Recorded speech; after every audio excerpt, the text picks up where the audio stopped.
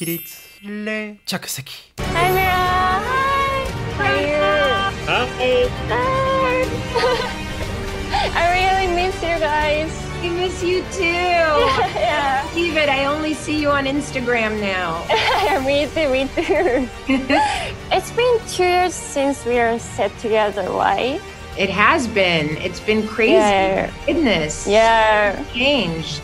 But I remember those times fondly. Oh my gosh, I feel so bad for you because you suffered a lot making this movie. I mean, all of those nights that you were working in the rain. Yeah. We were all running under those rain machines. It was so cold and so awful. And you were so sweet. You always had a smile and you were so professional and so great. Yeah, I was so proud to be a part of the Monster Hunt team. Oh, thank you. もういいんじゃないですか。山崎紘菜の英語はネイティブですか？帰国子女ですか？ペラペラですか？勉強中ですか？勉強してない？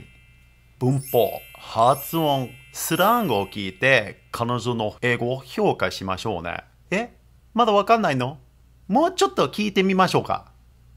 Yeah, well, we're so proud to have you in the movie, and we're so proud of the movie. So this movie was based on a game that originated in Japan. How would you like your Japanese friends to enjoy the movie? Japan is one of my favorite places on earth, and I really hope that all the fans love this game. I mean, I know Paul has been working on this for the last 10 years of his life. I'm so proud to be a part of it, and I hope that the Japanese fans love the movie as much as we love making it. So following the Resident Evil series and now Monster Hunter, what do you think is attractive about Japanese games and culture, Paul? What's always been the strength of Japanese video games, which is why I love Biohazard and I love Monster Hunter, is the design of the world, the design of the creatures. When I first played Monster Hunter, I just fell in love with these epic landscapes that were beautifully realized and these amazing giant monsters. The design was just very, very unique, and I felt this was something that was just built to make an amazing looking cinematic movie. Paul, could you tell our Japanese audience about my role, Handler? Handler is a character that appears in Monster Hunter World and Monster Hunter Iceborne, which are the 2 latest games. I definitely wanted a Japanese actress to portray her. So we were so lucky to have you in the movie. Yeah, thank you. I remember when we talked when you were still in Japan and I was in Los Angeles, you asked me a lot about the character, and I sent you video from the game of the character. And when you turned up, you had just internalized Handler. You had all of her moves, the way she delivered her dialogue, just perfect. And the entire crew were commenting on how you really just captured the character. Thank you very much. I have to say this, one of the highlights of this movie is seeing you fighting huge monsters on the big screen. So the monsters are so realistic. So what do you think is the highlight of this movie? もういいんじゃないか。10ヶ月だけでバイリンゴになりたいですか？ほんじゃ、KY先輩の生放送のオンラインセミナーの3ステップ学習法を聞いてください。登録してください。山崎さんの文法はどうですかね？実は問題がなかったけど、彼女がね、セリフを読んでったね。わかるじゃん。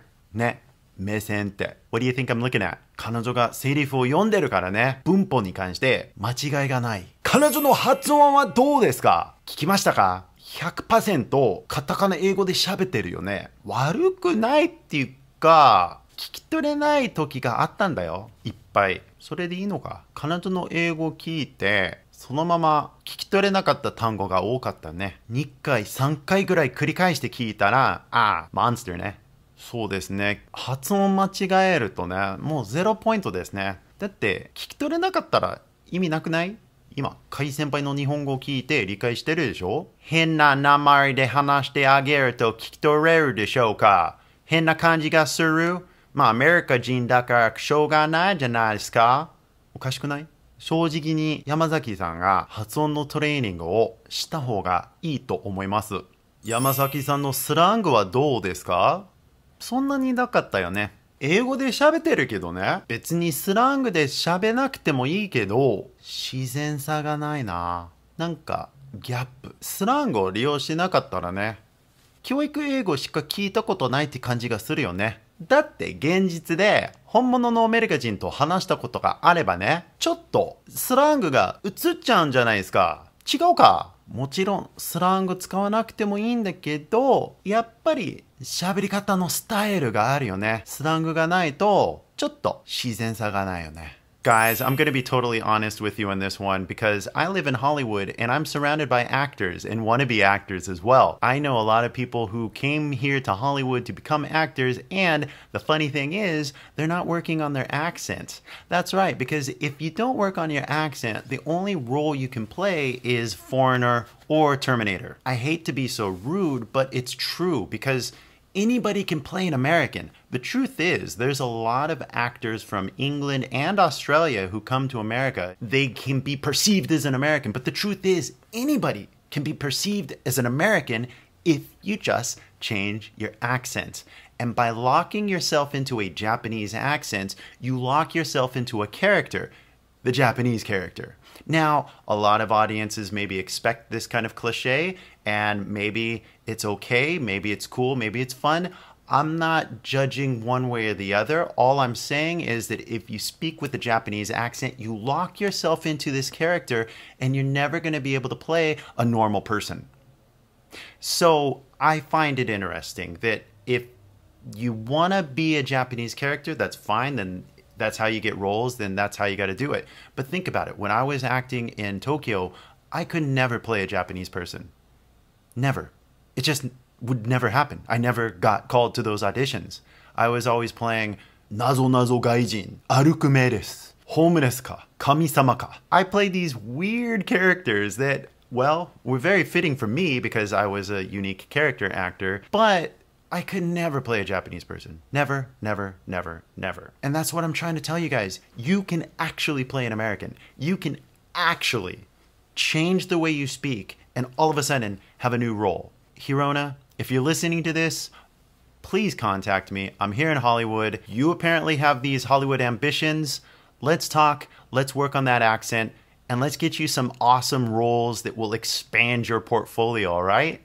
山崎紘菜の英語はネイティブじゃないよね。帰国子女じゃないよね。勉強してないって言わないんだけど、発音聞いたでしょ？勉強中って感じがしないよね。そうね、山崎さんがペラペラですね。なんでかっていうと、会話になってるよね。この二人の英語の人の話聞いてたらしいよね。山崎さんが会話してたよね。セリフを読んでたかもわかんないけど、この二人の返事を聞いて、笑ったり返事したりしてたよね。だから会話できるようになってったらね、ペラペラっていう意味ですね。それでいいんだったら、じゃあそれでいい。でも、上達したかったらね、アクセントに関してお勉強しないといけないですね。このままカタカナ英語で喋っちゃうと、一般人の演技できないんじゃないですか。ずっと外国の訛りで喋ってたら、外国人の役しかできないんじゃないですか。ジャパニーズという演技しかできないですね。それでいいんだったら、それでいいんだけど、一般人の演技したかったらね、本当に